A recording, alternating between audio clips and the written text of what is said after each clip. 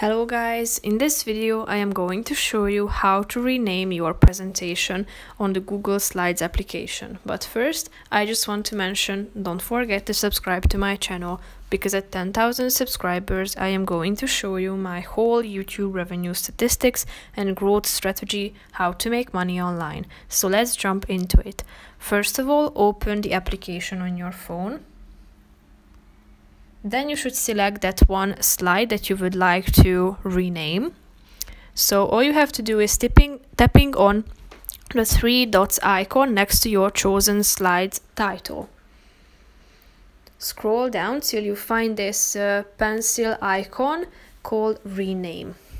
This is the rename option, so tap on it, then delete the current name of that file and add a new name to it. Then, if you are done with typing, tap on the rename button. So now, as you can see, you have renamed your file. As you can see, that's the first one at this page.